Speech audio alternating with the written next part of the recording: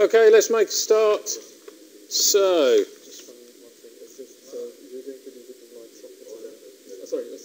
with Dave, yeah.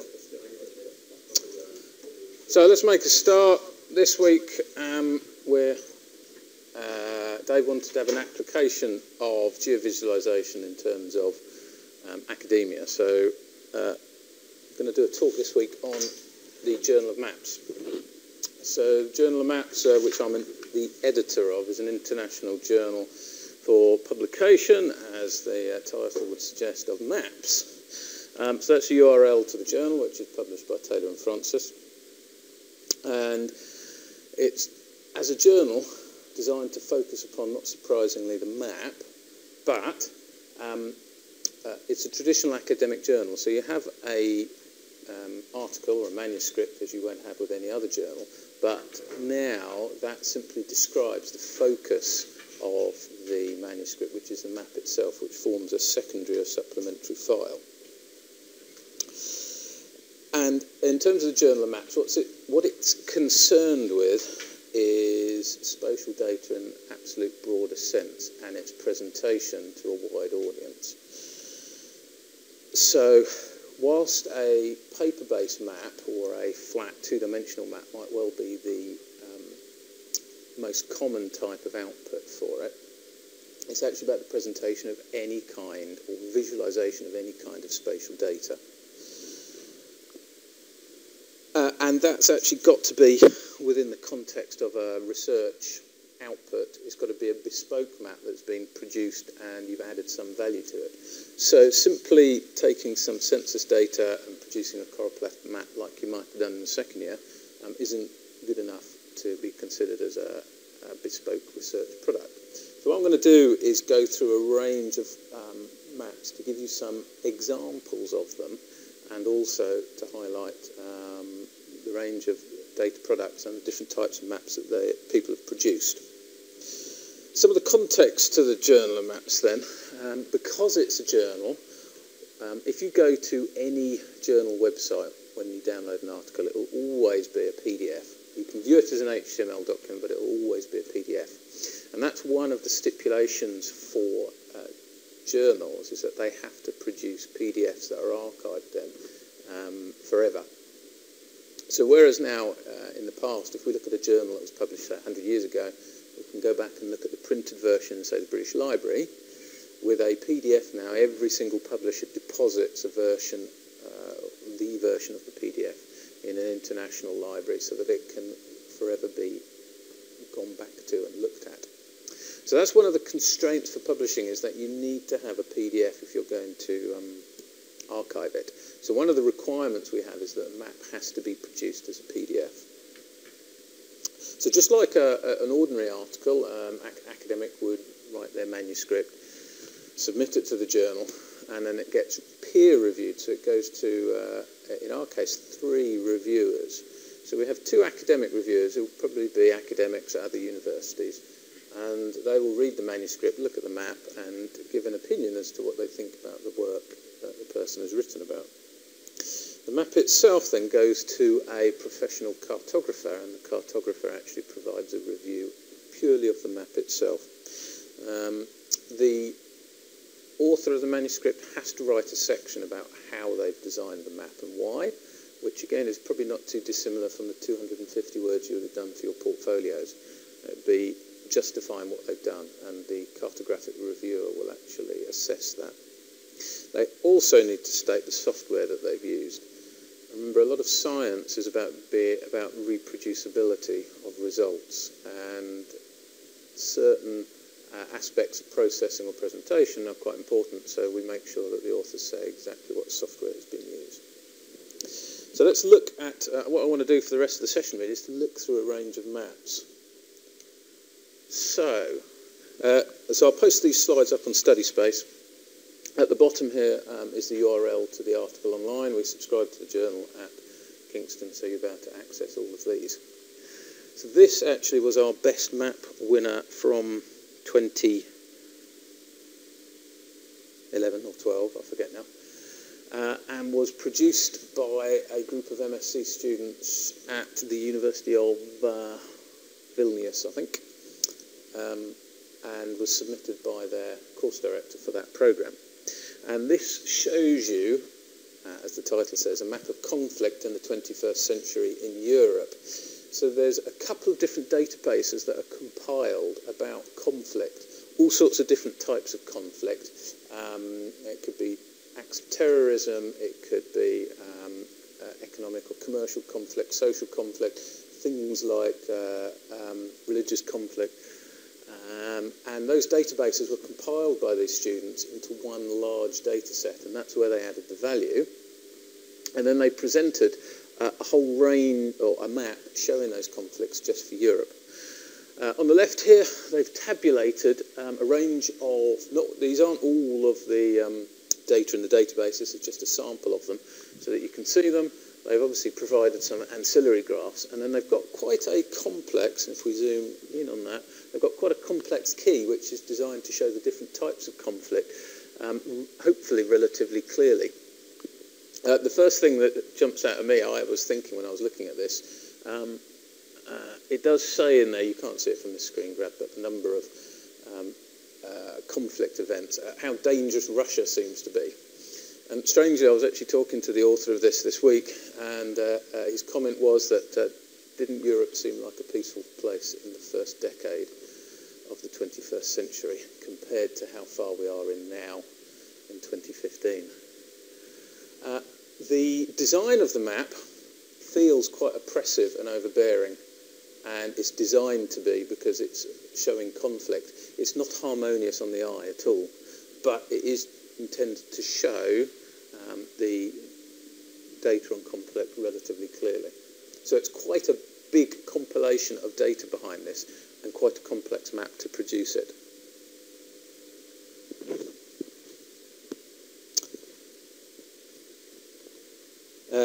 So just some of the notes from here. 3 teams of MSc students in cartography in 2006, 8 and 10 totaled approximately 4,000 hours of person hours of work in compiling and producing the map. So it's a significant piece of work. That's why it won our best map. Okay, moving on. This then is a completely different type of output now. We've moved from a database of conflict to what is now a model, paleogeography of Europe during the last 20,000 years. Now this is a purely physical model that has been calibrated and run for Europe, and it's run over a range of different time slices. The team feeding into this, it's got a half a dozen authors there, I think. I had the feeling this team was bigger here. Deliberately presented here so that you can very rapidly see the change in ice cover over that period and how sea level changed. So you can see at the top, starting at 20,000 years, and it gets younger and younger and younger and younger, all the way through to 4,000 years, and you can see the ice sheet receding from Europe and the sea levels gradually rising. Again, quite a simple map. Each of those are outputs from the model. So there's a huge amount of work has gone into the climate modelling behind this, and then the outputs are standardised products from that, compiled into a single sheet. Now this actually forms 2 pages in the map, and here you've got ice sheet thickness modelled as well. So the previous one was sea level, and you've got above and below past mean sea level, whereas here we've got ice sheet thickness. So there's some quite complex physical modelling behind this to produce a fair series of relatively simple maps that are designed to make it very easy to understand how Northern Europe has changed over the last 20,000 years.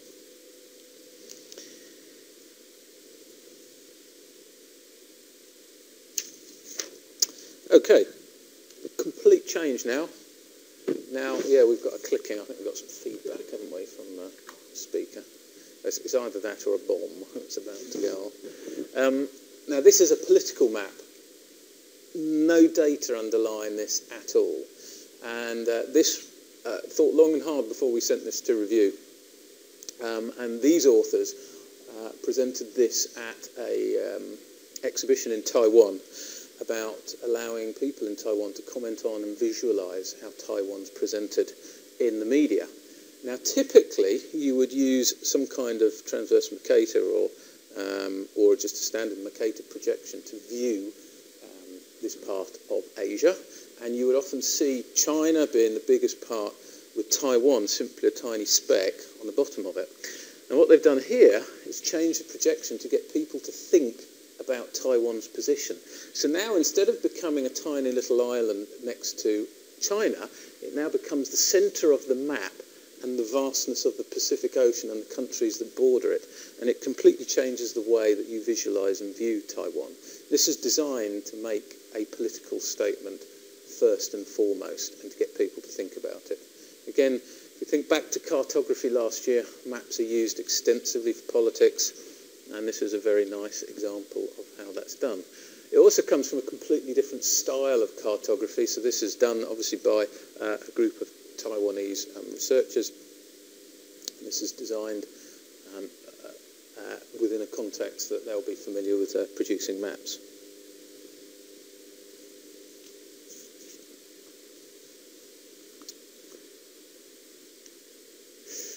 Okay, moving on back now to another physical geography map. This is quite different again, and some of these maps you'll be looking at and thinking they're not so much like topographic maps maybe. Some of them are more like posters, some of them are political maps, a bit more art in design. This is very much more like a poster, but it does actually give a nice example of some of the problems you'll face in mapping certain types of topics. So here, we're talking about mapping coastal retreat. Now, we've got a linear map here because all we're interested in is coastline, and that creates a problem because we've got something thin and long, and how do you show that on a map without just having a long, thin map? And that's the problem this map faces. And in fact, for coastal retreat, how do you just show the amount of change in coastline over time? So the solution here is to have a location map to show you where each of these sections are. And then they've used aerial photography here instead of a map so that you can visualise the coastline. And then for each section of that, we now have essentially a histogram that also is coloured in terms of the intensity of erosion at those points. And you can very quickly pick out the amount of retreat that's been taking place. So this is metres per year, with 0.8 of a metre per year at the at the highest parts of erosion. And you can see around Burling Gap here, we have 0.8 of a metre of erosion at this point per year. So, you know, you're talking about nearly a metre a year, 10 metres a decade, which this coastline is retreating. And that really stands out nicely.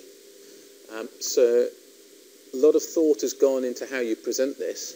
Now, I think probably it could perhaps, in terms of the layout of the map, be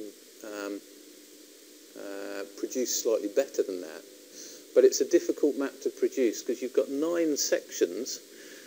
They've tried to lay it out in approximately the same orientation as they appear on the coastline, and you are always going to have a problem with fitting this map together and how to fill the space.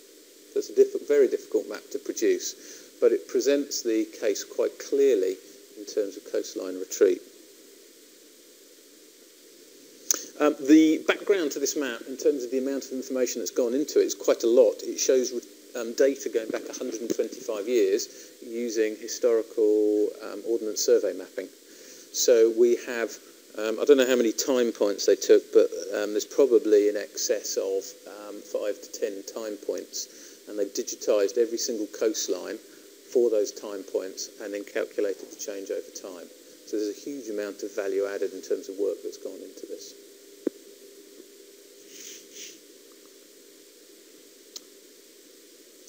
Okay, so the next map, this is actually an atlas called The Forgotten Capital,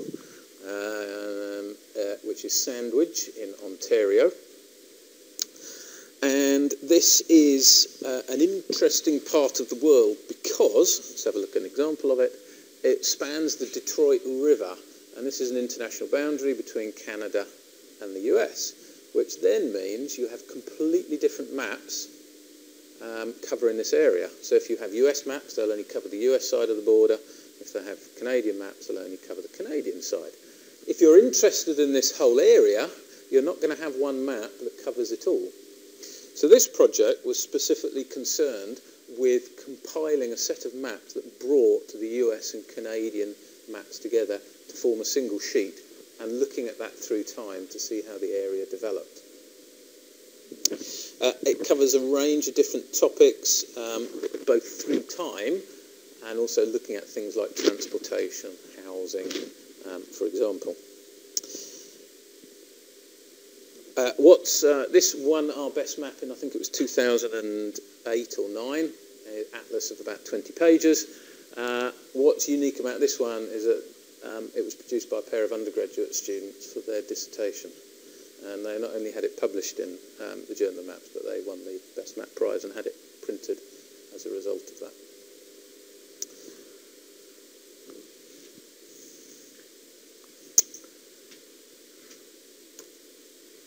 Okay, so this map is co-authored by the one and only Ian Greatbatch. This is his sole map in the Journal of Maps. Now, has anyone heard of Blandings Castle? One? Okay, you're obviously not.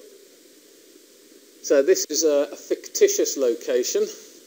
Is a location in P.G. Woodhouse's novels set in this area. Now, it was always set in Shropshire, but it's a fictional location, and there was never any description of exactly where it was set, other than it was in Shropshire. And there's been lots and lots of people who have tried to say whether there was actually a location where it really was, or whether it was simply a sort of mix of different types of locations that he made up. Well, slightly tongue-in-cheek, what Ian and his colleague Darryl did was scan through all of the books relating to Blandings and pull out any geographical information related to its potential location. They then did a weighted overlay within ArcGIS to produce where they thought the most likely location for Blandings Castle was. So what we have now is the weighted overlay for Shropshire, produced here, and in the paper they talk about exactly which criteria they've used. So, for example, one of them is, in one of the books, it talks about it being something like a 20-minute carriage ride away from the railway station. So they looked at whether a railway station was located, and then they looked at the average speed of carriages for that period, and then worked out how far someone could have driven in that period of time. So there's a range of criteria that's being used, and then the box here, the zoom-in box, shows the most likely location for Blandings Castle.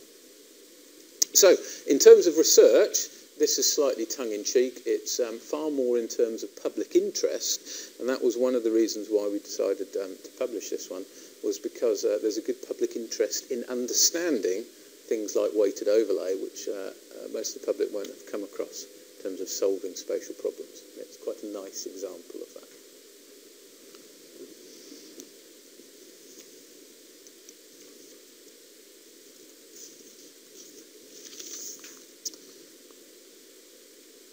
Okay, shift to something completely different again. Back to something now that is physically based, and this is using remotely sensed data for the world, looking at the phenology of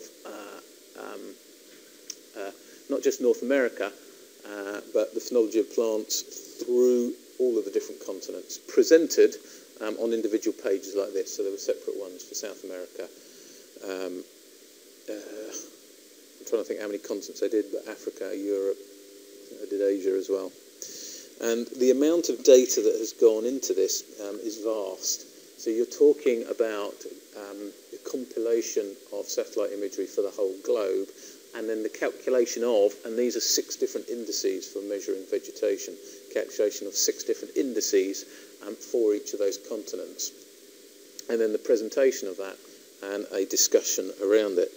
It's a huge amount of data that has gone into this. So again, it's thinking about, in terms of publication, what is value added. So if you were to simply produce a compilation of Landsat data for the globe, that's not a particularly significant value added, or at least it isn't anymore because it's relatively straightforward to do. But the calculation of vegetation indices by continent is a significant amount of work and has got some considerable amount of thought that's gone into the production of this. So let's zoom into one of those. So this shows an example. I can't remember what the shift index is, but there are 6 different indices. And you can see in terms of the legend, picking out the different areas of change. And that's the big thing to note here. They're trying to pick out change for these data sets.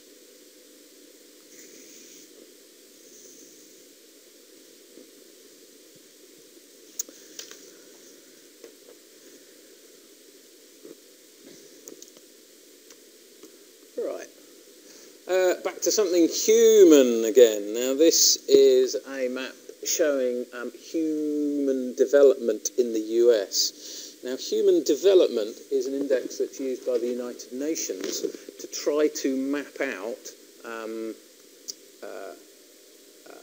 positive aspects of society and how they're changing.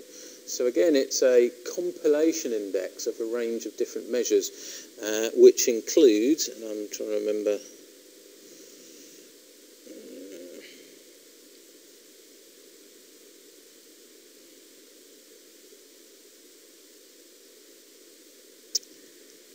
things like health, education, I forget, I'm sure it's 4 different criteria that are used for human development. And it's been particularly used by the UN because they want to highlight different regions that are suffering from different types of problems related to the development of humans as a race. So it would be things like war zones as well as education and health and nutrition. Typically, these are recorded at a national scale, so you can compare countries to one another and see relatively how they're performing against each other. And for the UN, it allows them to target different countries. Now, this is preferred because in the past, one of the main ways of comparing countries has, for example, been gross domestic product, so how much money does a country earn. But actually, the amount of money a country earns doesn't necessarily indicate how developed it is as a human, or in terms of human development. And one of the countries that's led in terms of considering more about human development has been Bhutan, which has got something like 50 different measures of happiness. And we think of happiness as being a slightly trite term, but it's very serious in terms of things like workplace happiness, family happiness, and thinking about well-being from that perspective. Rather than money-deriving happiness, which I think most people would think about earning money, but they don't necessarily think it derives happiness. Human Development Index is trying to tap into something that better measures populations.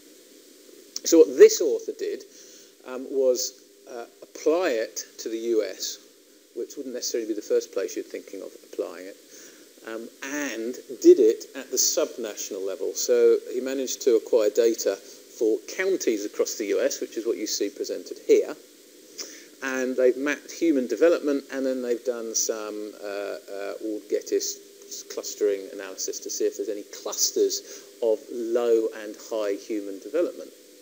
And what's interesting here, and perhaps not too surprising, is you see this massive cluster in the US southeast and the southern states of low development, and then you see these clusters in the northeast around New York, which is probably not too surprising, over on the west coast around LA, San Francisco, and interestingly, I wasn't expecting to see such big clusters across the Midwest in the US either. This is nice because it is genuinely socially useful because it can feed directly back into politicians. This is at relatively fine resolution in terms of US counties, that you can actually start to say something meaningful across a country about human development. Here we go. So we've got health, which is life expectancy in years. education, and resources, so it has personal income as well. So they're the three criteria it uses.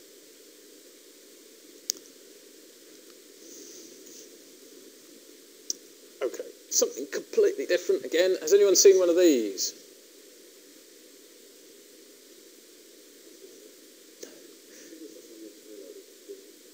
So this is called a tree map.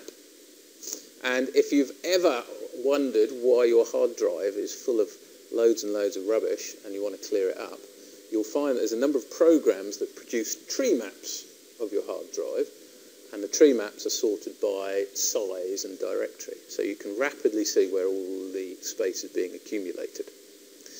Tree maps are particularly good for that type of data, hierarchical data, where you need to zoom into it.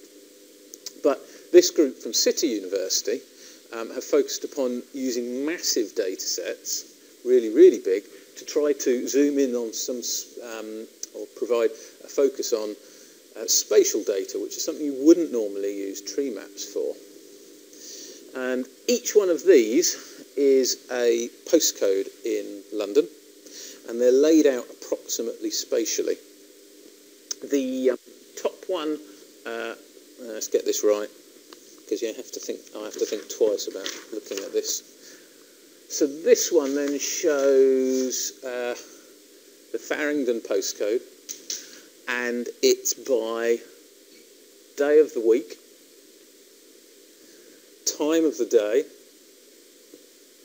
and by different types of couriers. That's what these are. These are all deliveries. So you've got push bike, motorbike, not what's your type, light van or van. Okay. So that could be like a scooter, light motorbike. I think that might be what that is. So it's designed to show you for this postcode when you have the highest density of traffic through those areas. When you suddenly realise that's what it's showing, each square, it's a vast amount of data. I'm trying to think, does it say? So this is from eCourier UK, location, vehicle type, day of the week, hour of the day. So that shows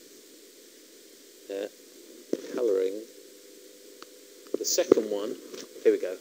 Traffic density is pink, average speed is yellow. So that's what those two maps were. So let's go back two. So that's your average speed, and the top one is your traffic density, based upon those routes. There's a huge amount of data in here. I think they say in the paper exactly how many there are, and how long a time period. It might well be a year for this, I've got a feeling it is. It's just a vast amount of data that's laid out in a spatial format for London. And like I say, when you zoom in, you can see Mile End, Bethnal Green, Shoreditch. So they've named each one, and they're all done by postcode unit. So that is a really complicated one to produce. I don't know what they use to produce it actually, but it'll say in the paper.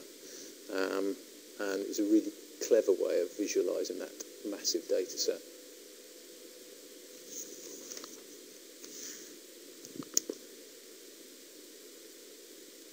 Right, my last example on this screen. This was a public, or tried to get some more data out to the public, and this made the press quite a lot in the US.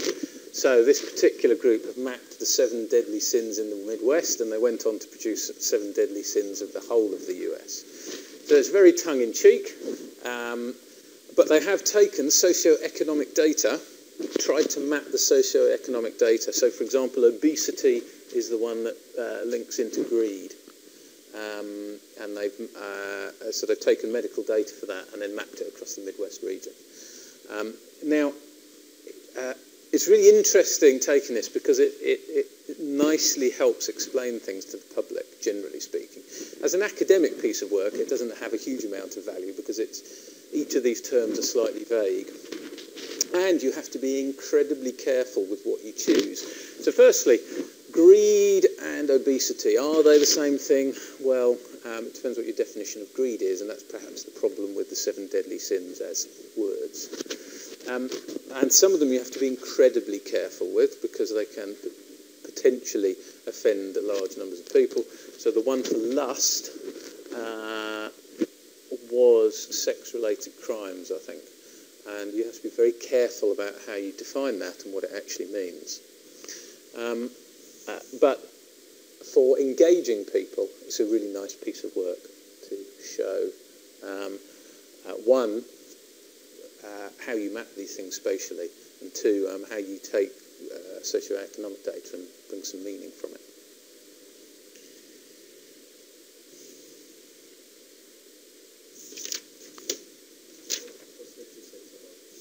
Sorry? So the red one is clusters, and then the other one is intensity. So yeah, these right-hand ones are clusters.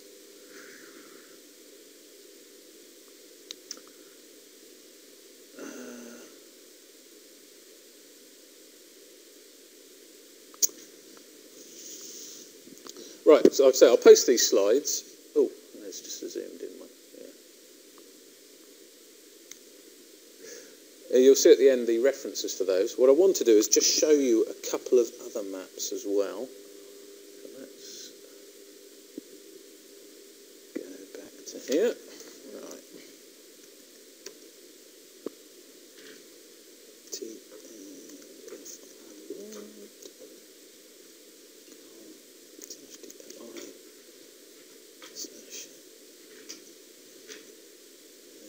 Actually,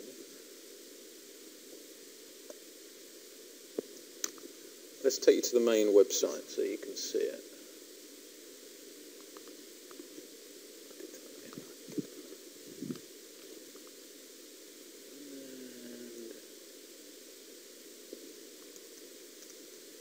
And Journal of Maps.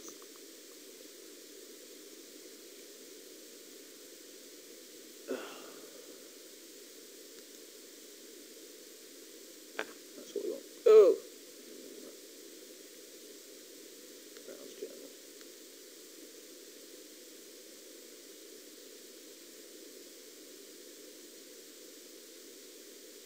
It's a bit hard. I'm going to put a crick in my neck at this point. Right. So, Journal of Maps, dump you here. You've got the best maps listed at the top there, some of the more popular ones. When you search here then, it'll take you to whatever maps you're interested in. So let's look at this one. Right, mental mapping the creative city. So as I said, we don't, paper maps, as you've seen from those examples there, are the most common ones. And it should give you an example of the complete range of material that people are producing maps of. Bear in mind, these are all bespoke research-based maps. Now, to access the article, it's a subscription-based journal, but the maps themselves are all fall into the supplemental materials, which anyone can actually access, so you don't need to be in the university to look at the maps themselves. So let's download this one.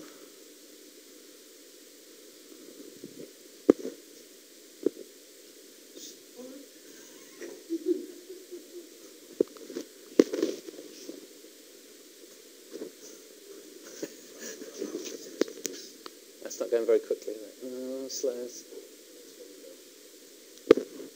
Did I hit that once or twice? Oh, I did hit it twice. Is that one finished or not? Let's cancel that. What's that? No, there's... Oh, has it? All right. Cancel that one.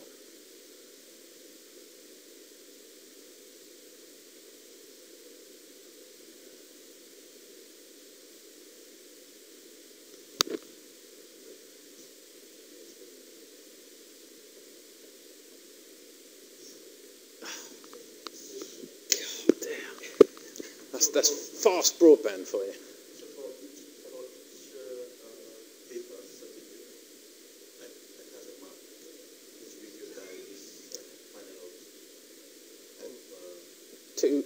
Two academics who could be from anywhere in the world, two specialists in that area, plus one professional cartographer. Now, what you've got to remember, looking at those maps, is that for most of them, there won't be cartographers at all. And I would say we have some cartographers who submit maps, so normally the standard is very, very good. But for 98% of the material submitted, they're not cartographers. Sometimes the quality is quite poor, and one of the places where a lot of value is added is in the improvement in the maps that are produced. For a lot of these people, they're learning as they go through the process.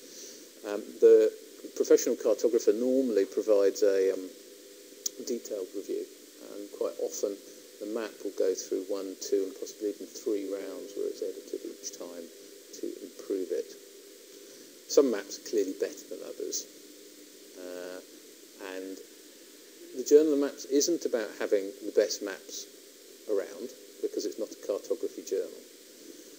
And it's not necessarily about having the most groundbreaking research around, because it's not a subject-specific journal. But it is about presenting very good research-based maps from researchers who are usually not cartographers.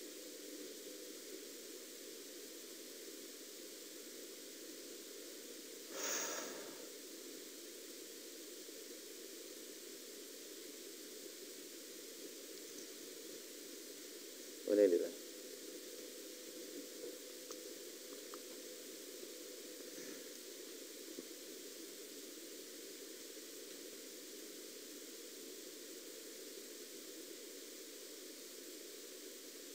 That suddenly shot down, didn't it? Blimey.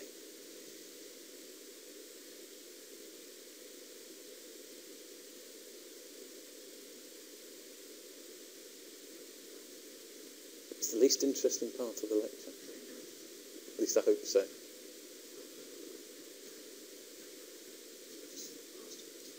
Yeah, well, yeah, it might not be a masterpiece. It was very different now.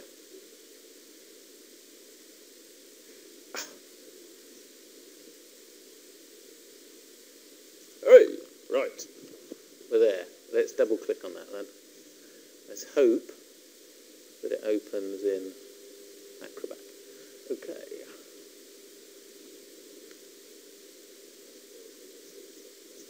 Now, from this perspective, it's not the most exciting map to look at, but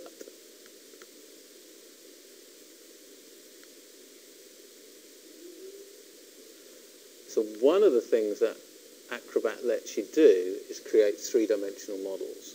So they've obviously created, this is actually, it's an interesting paper because it looks at Darwin in Australia, which is a bit of a creative city, from having read this, and it looks at interviewing various people in different sectors and mapping out in the city then where the most creative parts of it are. So this is his measure of inspiration. And then presenting it as a 3-dimensional surface. So we have got constraints at the Journal of Maps in terms of the PDF presentation online. But that's not to exclude that there are a whole range of visualizations that we want to include. So, for example, we do have people who've presented fly-throughs. I was going to show you one of those, but it might take about 15 minutes to download it. And there's quite a nice, we've got several fly-throughs of both human and physical-based maps. Quite a nice geology-based one where they fly through the terrain, which has been overlaid with a geology map.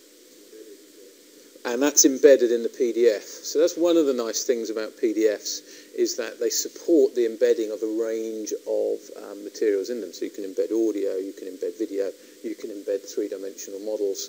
And in fact, in some of the papers, we've also embedded the raw data that is behind the map as well, so that the data accompanies the map at the same time. You don't have to go and look for it somewhere else. We've also had a number of people that have submitted web maps, either Flash-based ones or HTML-based ones, for review. Now, you can't... We thought long and hard about how best to present that, and there's no easy solution to it. Trying to have a solution where you could present the results from a web map is difficult, and probably the only way around that would be a virtualized machine which had the software installed on it. You have links to the existing version, and when the map is submitted they work, but that doesn't mean they'll work 15 years in time. So the solution we've decided to adopt for that is that we normally have videos embedded that have a demonstration of the web map so that people can actually see them in action without necessarily being able to use them themselves. So, a range of different visualizations. There's lots of people interested in them. And the problem that faces publishing is actually how best to present that to people that are interested in reading about it, and how best to archive that for future generations as well. And like I say, there isn't an easy solution to that. And that's in part thinking, and this is why PDF is used, because it's going to be supported for a very, very long time, and it's very well understood. And we have problems where data is becoming orphaned and is not available a relatively short time after it was used. And probably the best example of that is the BBC's Doomsday Project. So in the UK, in the year 1000, they created a Doomsday Book, which was essentially written 1,000 years ago and designed to provide a census or a summary of the whole of the UK. So what the BBC did in the late 80s, and like 85, 87, wanted to do a multimedia version of that where schools fed in and essentially for the whole of the UK provided a snapshot of UK life with audio, with video, images, a bit like a Wikipedia of the UK. And there wasn't any internet for multimedia back then, and they used an early version of a Laserdisc, and they were selling systems then to schools so they could use it. Within 5 years of its release, after it was completed, it was obsolete. There was no hardware that existed in school to read it, and all that data could not be accessed by anyone. So the subsequent 15 years were then spent in various formats trying to research it and trying to find a way of restoring it and saving it. So that was a product in 5 years that went from full multimedia to not being able to be accessed. And that's the problem that things like this face, if you're not careful, is putting them in formats that nobody can read. So PDF isn't necessarily the best format for using the data, but it's a very good one for archiving it. And again, one of the problems you face, a map like this, if you wanted to create the exact same symbolisation, you can't without starting from scratch, because it's not an ArcMap document. There's no style information that accompanies this. And that's the problem of PDF, but the benefit is that you still have this reproducibility that you can show as it was produced.